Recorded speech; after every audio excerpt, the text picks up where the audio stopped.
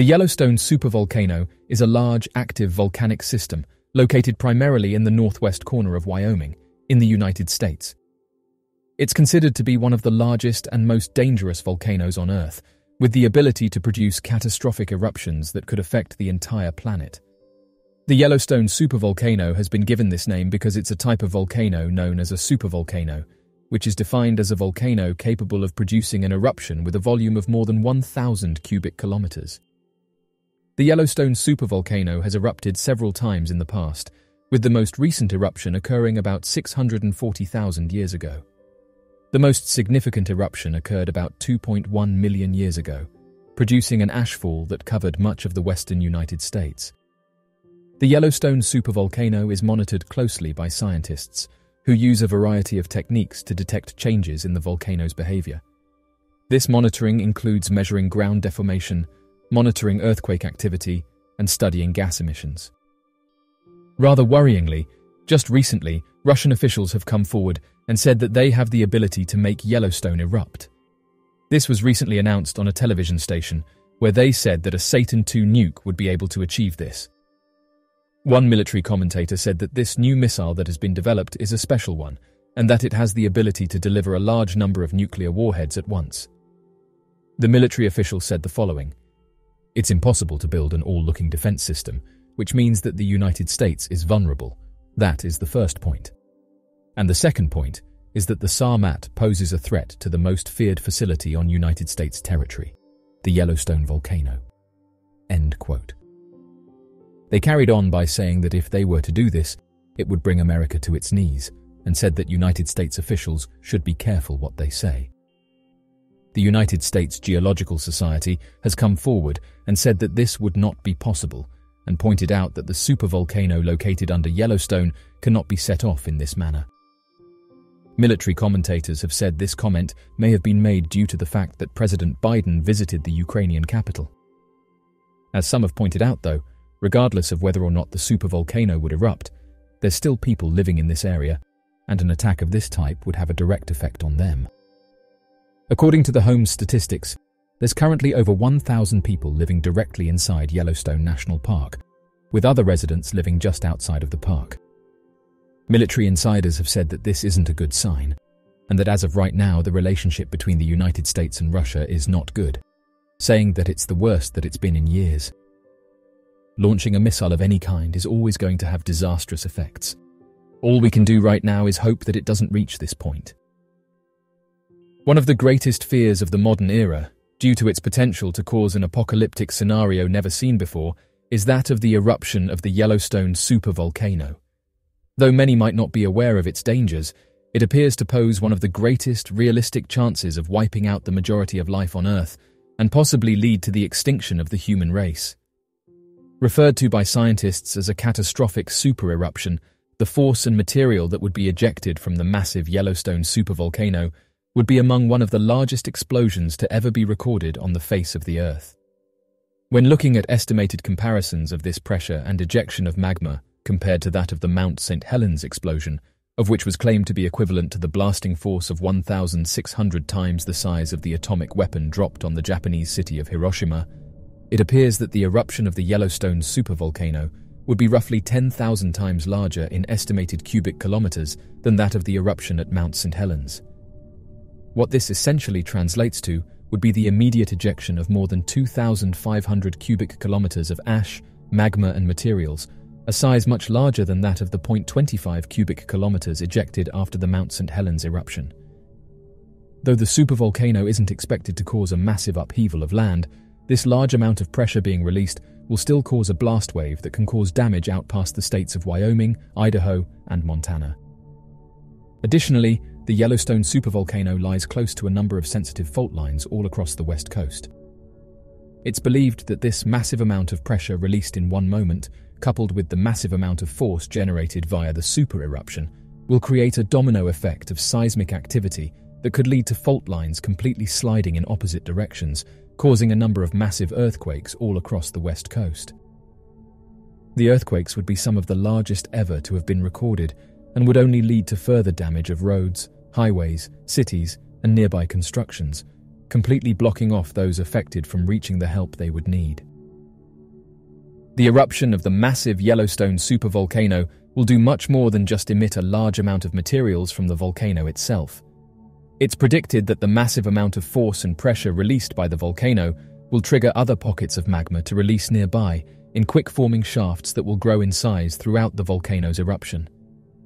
Though scientists are aware of the fact that the eruption of a volcano cannot trigger the eruption of nearby volcanoes, in the event of a supervolcano and its eruption, the incredibly large amount of forces and material buildup will lead to a pocket of nearby magma vents to form, creating a number of normal volcanic entities that will also spew out a large amount of volcanic materials. Though, technically speaking, the Yellowstone Supervolcano is not triggering other dormant volcanoes, it will continue to form these vents, which will grow in size, and will appear to be similar to that of smaller volcanoes having formed. It's also believed that with a large enough tectonic plate shift, caused by the overwhelming seismic activity that will be caused by the forces of eruption behind the supervolcano, a number of large vents could form along the ridges of the shifting tectonic plates. If these plates shift enough, not only would there be a number of massive earthquakes, but there could be a number of newly formed volcanic entities all along the entire west coast. In essence, this means that the eruption of the Yellowstone Supervolcano would lead to a number of following eruptions, newly formed magma vents, and a domino effect of seismic activity that could cause the formation of new active volcanoes all along the entirety of the west coast of the United States, of which will only exacerbate the issues that spawn from ejected material, damage, and spewing ash.